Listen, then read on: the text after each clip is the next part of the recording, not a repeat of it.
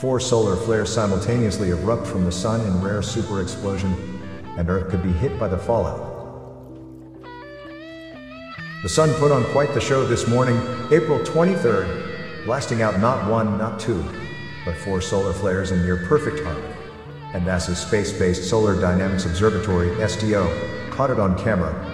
Solar flares are explosions from the Sun's surface that emit intense bursts of electromagnetic radiation. They occur when magnetic energy builds up in the solar atmosphere and is rapidly released. The quartet of eruptions came from 4 regions, 3 sunspots and 1 magnetic filament, separated by hundreds of thousands of miles and linked by near-invisible magnetic loops in the Sun's outer atmosphere, known as the corona. These kinds of explosions are called sympathetic solar flares, according to spaceweather.com. They consist of pairs of explosions that occur in near unison at different regions on the Sun's disk. This morning's event consisted of not a simple pair but a quartet, making it super sympathetic, according to spaceweather.com. Earth Alliance Space Weather Intel. Global Ascension Symptoms. Great one. Are you feeling this energy? Space weather has been exceptionally active this weekend.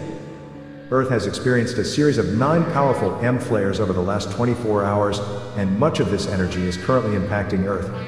In addition to this weekend's solar energy, there has been a significant amount of cosmic light showing on the Schumann resonance graph, with some of the spikes peaking at the 40 Hz level, which resonates with the 5th dimension. Reports of strong ascension symptoms are coming in from around the world following this powerful barrage of cosmic light. These powerful waves of high vibrational light, streaming in from the galactic core, contain tiny packets of advanced information and are traveling at millions of miles per hour. It can be quite jarring when they impact the human body, as nano-sized, ionized particles rip right through the human genome, recoding DNA to a much higher order.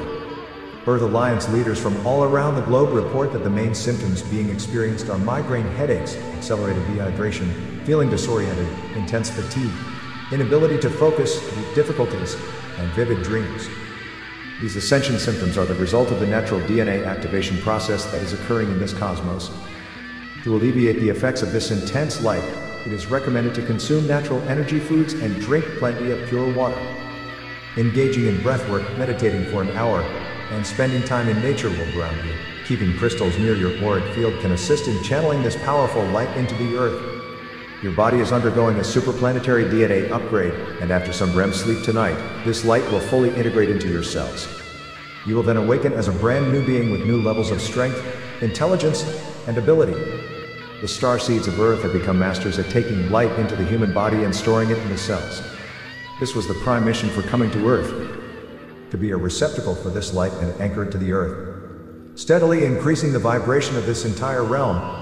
You are doing this on behalf of all humanity, to hold the light for them until they can hold it for themselves. Hang in there and don't forget to breathe.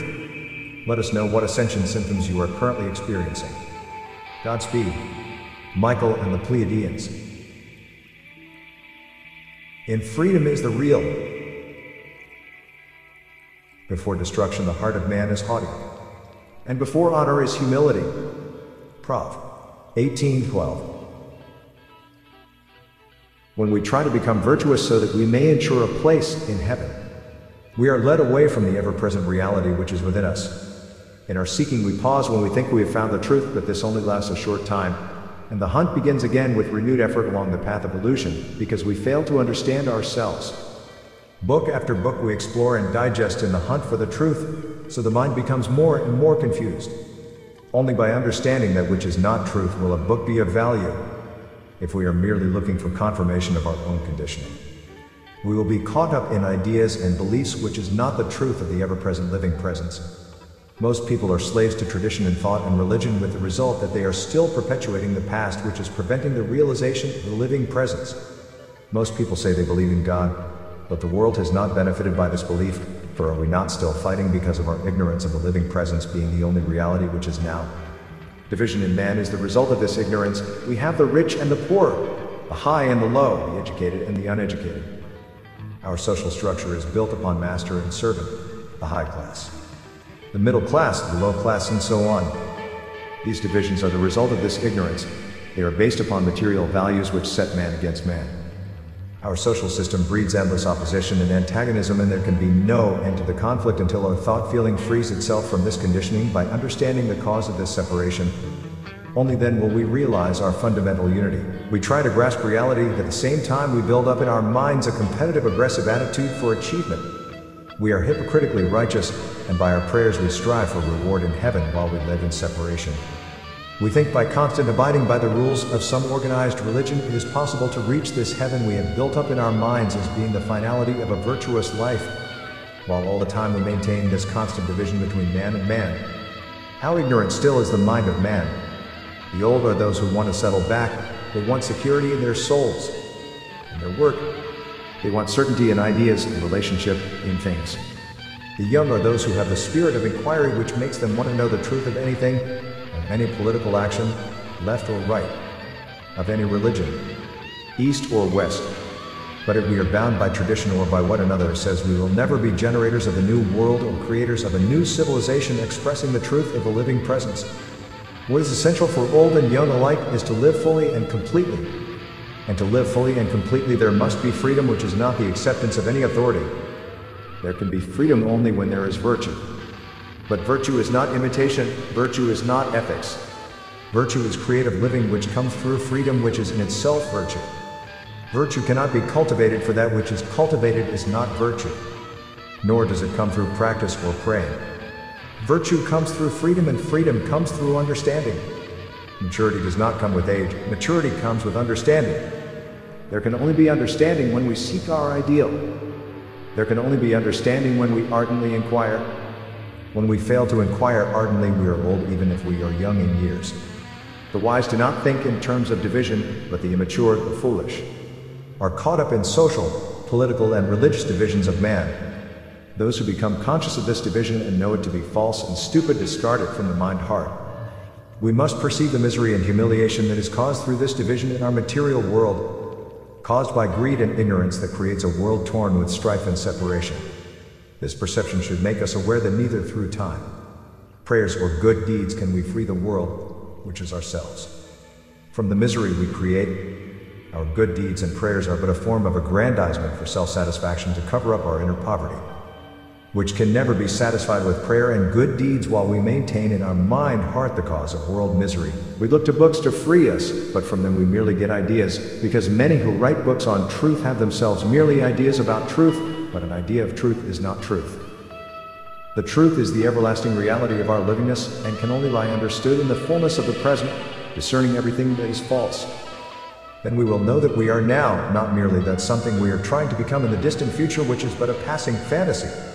When we separate the saint from the sinner, we become hypocrites because our division remains. If inspiration is drawn from another, it breeds dependence and fear, and it prevents understanding and puts an end to communion with reality.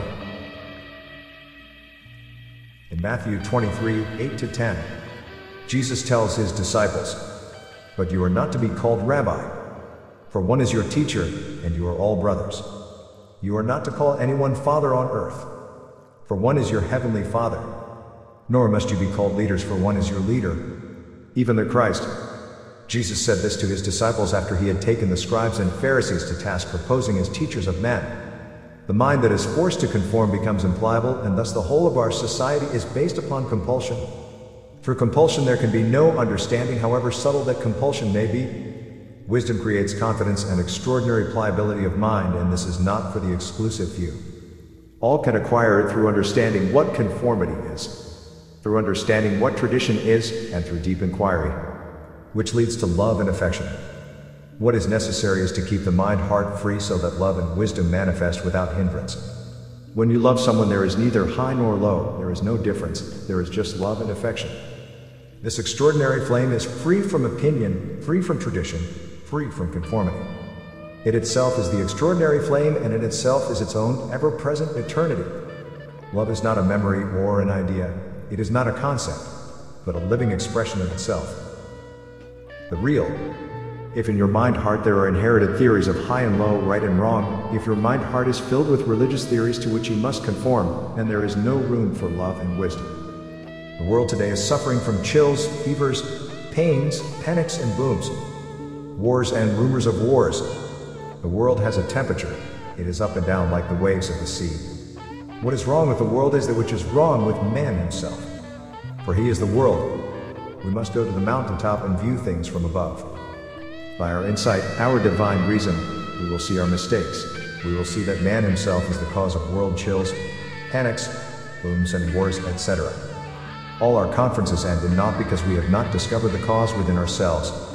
Then the way will no longer be clouded in mist, for the creative power will manifest its own divine nature when man understands himself and realizes that God, man and the universe are one. Here lies the spirit of power, the creative power in man. He who has ears to hear, let him hear. The prophet Isaiah says, "Is not wisdom calling, knowledge raising her voice? On the high ground and by the roadside on the streets she takes her stand. By the gateways opening to the city, at the entries, she is crying out. O men, I am calling to you, my appeal is to all men. O heedless souls, learn insight, O foolish folk, learn sense. Listen, I have a mighty message, my lips open with right words. I utter what is true, false lips I loathe. All I say is honest, and nothing is false and wrong. It is all plain to a man of sense and true for those who are intelligent. Choose instruction rather than silver and knowledge rather than rare gold. For wisdom is better than riches, no treasure is equal to her." Benediction. O Divine Mother, we are all thy children and each one is my brother and sister. Teach me to love my brothers and sisters as thou lovest all. Teach me to serve others as thou dost serve all. Then I will find my happiness in the joy that thou hast in thy love. O Divine Mother of mine.